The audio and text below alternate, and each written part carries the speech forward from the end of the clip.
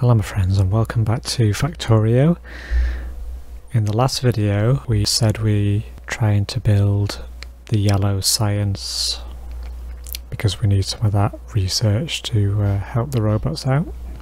Now I'm actually just going to cancel that because I can see it's interfered with my lubricant pipe work. So these are the robots we started last time, and you can see they've proliferated, the little squares moving around. We've got quite a lot of them now. Now all these flashing symbols relate to robotics. If you look down here, X number of entities are missing construction robots, Y entities are missing the material for constructions. So because we've got robotics going now, we will see these sporadically dotted around the base, and quite often it will refer to modules need implementing inside buildings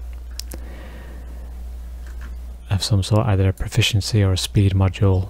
Well, we're not really building any of those at the moment. That'll come later. So where's my character? He's way up here. The other thing I've done is various of these coal miners were running out of resources underneath them, so I've plugged in some more over here on this other deposit of coal, and whereas that one is powered by the solar power and overnight the accumulator power, this one is running off the grid. So now, because I'm in logistic range, you can hear and see these robots bringing me stuff, taking surplus stuff away from me, because I mentioned this last time, we've got personal logistics now. These robots, these logistic robots, will bring me the amount, fulfill my inventory to 300, you see. I want 50 of them. I want a consistent amount of these when I come into a logistic area, so it saves me going back to the mall to gather these manually. So I've specified really how much I would like of certain items, and no doubt I'll be adapting that along the way. Yeah, so I've had to give it more coal miners. And do we have a power problem? I think that one's slightly offset, isn't it? Yeah. Anyway, so we've now got several more miners on the job. They're going to run out soon anyway. I'll get rid of those. But I've now also got my personal robots. I've got 9 construction bots, so they're embedded within me. They recharge from my personal grid, where I've got batteries, my own little portable solar panels charging the batteries. So I've also got, as a reminder, an energy shield, protective shield, my roboport to allow construction bots to work from my inventory, and I've got night vision, so we'll see when it turns nighttime here. It won't be as dark as it has been in previous videos.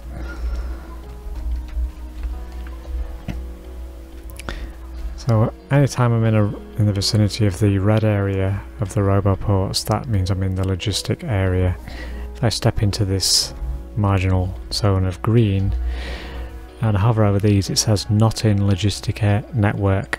Not in logistic network, that's me. I'm not within the logistic network. Look, I'm in the green zone, which is construction, not logistics. If I move, I am in there. Now it can assess. I've got 100, which is what I asked for, so satisfaction level is 100 out of 100, on the way none. But in logistic storage, in those yellow chests that are dotted around the mall now, there are 249, and they'll largely be made up of surplus ones that I had, that I asked them to take away. So yeah, robotics is getting going now.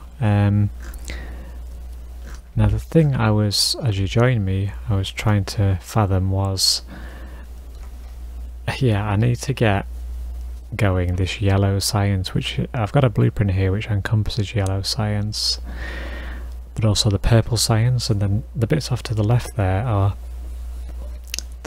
the fundamental aspects that feed the purple science.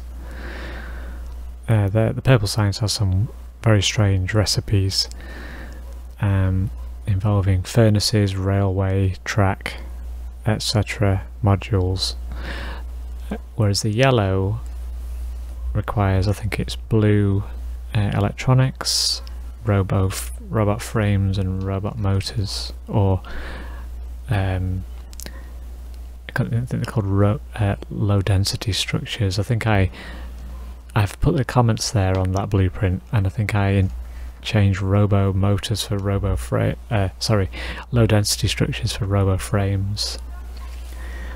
So where it says on the item low density, I think I called them robo frames. And these robot frames, I looked at them and I thought they're like little turbines, little motors, so I called them robot motors. So apologies if that confuses you at any point during this. So right, so I was speculating, this is where it gets tricky, because we've got so much to do all at once, it seems now. Let's just power this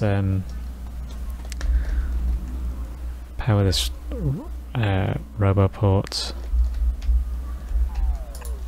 So my robot on board, and you know, if they're out busy and they come back, they recharge from my battery power. You'll see them, little sparks around them before they insert themselves into my backpack. But I was thinking I need, as you see here, oh no, stop! Yeah, because we're now in a...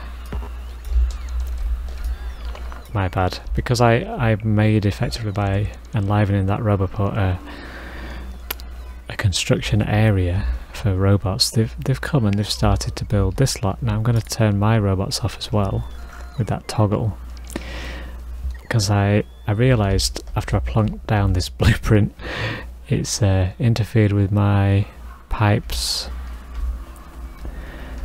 So I need, you see here we've got it where it's meaning a assembly machine wasn't placed down, but I did think this was quite an optimal position, so I'm just going to have to get rid of this lubricant channel and perhaps take it up that way.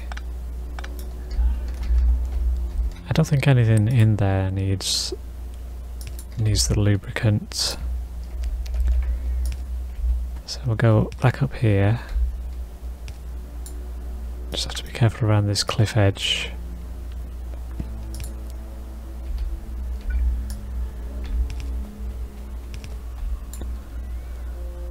And we'll go along, I think, on the side here of the science labs, because I tend not to have to put anything nearby.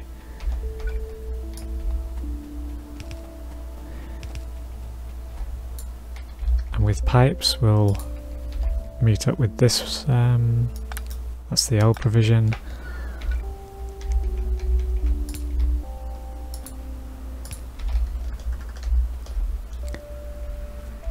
Right, so that's back in engaged, going up to the mall as it was, but taking a bit of a dogleg around. Not to worry. So we need another lab put back in place, copy its properties across, so we've got another purple science. And what else did it destroy? So the robots have been and built all this. I just placed down the blueprint, and when they were in range they do their job. So yeah, I think I did want to put it there, but let's grab it again, and I've oriented it. Let's just go over the top of that one. So we'll restore what we had. We can let the robots do their thing. And you see the robots can barely keep up with me with their current speed, but the base has sent out the robots that it was you know, keeping track of, and they're going to bring items from the mall So most of those, if not all of them by now, the mall chests that were being output to are now all red logistic chests in the main. So that means the robots have access to those resources to bring and construct things. So sometimes there'll be a lag, but it's going to gradually, you know, bring the swarm of robots down. They recharge, you see them recharging up there. But let's check. We want our robot construction zone to be covered, so we'll just get another. I think I've got a roboport. I'll just build that manually. If I put it down as a ghost, it'll have to think about it before it sends a robot to build it for me.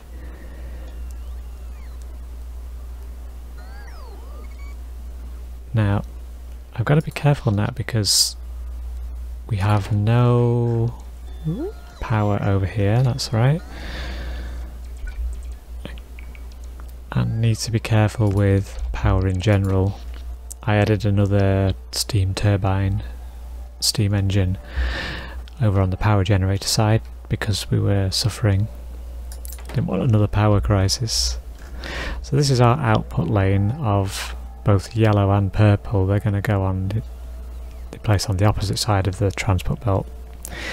So yellow will go on the far side here, purple will go on the other side, and this is basically going to be our feed into the intake on the lab. So I can ghost build hopefully this, but there's lots and lots of wonderful and weird and wonderful ingredients going to go into that blueprint to enable the actual building of those yellow science and purple science especially. So I'm going to probably split this over 1 or 2 videos for the different components. It really is that intense. But yeah, the yellow and purple are going to feed along this inner track in among the labs and make available to these, whereas the upper lanes are the grey and blue, the red and green of earlier endeavours. But you see, in our research, we're running out of stuff we can research with just up to blue. We want to get into the yellow for the extra logistics and rocket control. I'd like to get that going soon because building the rocket fuel and the rocket control units takes its own amount of precious resources, so it gets rather intensive to build. So I almost feel like before we can actually engage all this science and all the stuff that feeds into it, which will involve a load of assembly machines. If we take a look at purple science, for example, it wants rail, electric furnaces and productivity module, and you know, the cascade of that is you need, well actually if we the total raw material there shown on the information panel is stone bricks, raw stone, iron plates, copper plates, steel plates and plastic. So you can just to produce the raw materials that go into the purple science, there's going to be a lot of transport belts going around the place and a lot of assembly machines crafting those things. And this one's quite a big deal actually in terms of resource intensive. Blue electronic circuits require a heck of a lot of green electronic circuits and a fair amount of red. Sulfuric acid I'm not really bothered about, that's quite plentiful, but the green is always, it's surprising how much it needs. So I do have a blueprint for the blue. If you take a look, the description says that the top belt here would be a mixture on one side of red and green electronics. the middle belt, this one, would be entirely given over to a dual lane of green. The lower belt is the output. This is the sulfuric acid intake. So that's a bit of a design idea for the blue. I did wonder actually if we need this sheer volume of green, or whether we can afford to wait, because it's about loading speed and how quickly you can furnish this with green is the main draw, and how quickly your inserters can grab that off the belt and put it in the corresponding assembly machine. And given that you've 3, 4, 5, 6, 7, 8, 9, 10, 14 of these babies, you can't grab them too quickly, you can't be too greedy with a massive stack inserter taking bunches of a dozen at a time, because none will get down this end and you might as well not have these. So it's a balancing act. I've even got in this blueprint on from a previous game session. That's called a requester chest. So this was to top up the green, so if we ever had surplus green circuits somewhere else at the end of like a conveyor belt that never got used on its way there, you can have them pick up into a different type of chest, and that would make it available to the logistics network, and the robots would bring sporadic amounts here, the inserter dropping it on the belt. So it's very intensive to produce these. So you can see 14 assembly machines all drawing a lot of energy, and that's just those. And then you've got, let's see, for the yellow, that's to produce the blue circuits. For the robot frame, not major quantities of things, but that's I do have a blueprint for that, and it's quite a large structure with a lot of assembly machines again, just to provide the quantity that keeps the yellow assembly machines ticking over. And they need these, which again not too onerous a task, but again the volume of them is substantial.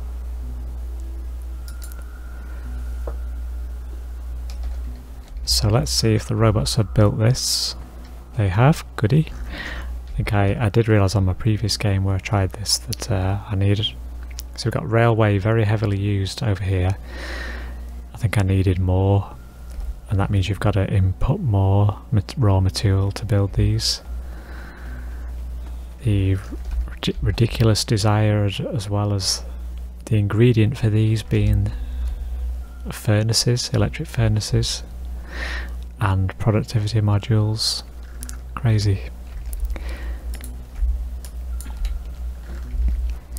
So that, I think I might just actually leave the video there, because I need a lot of time to think about strategy there and what I'm going to do, where I'm going to place these various other blueprints basically. And I might have to clear these cliffs, because it might be optimal to put them here and feed in there. So lots to do, but thanks for watching to this point. I hope you enjoyed that little overview really of what's next. Subscribe if you haven't already for more, give us a like, share with your friends. Thanks so much for watching, take care, and I'll see you on the next video.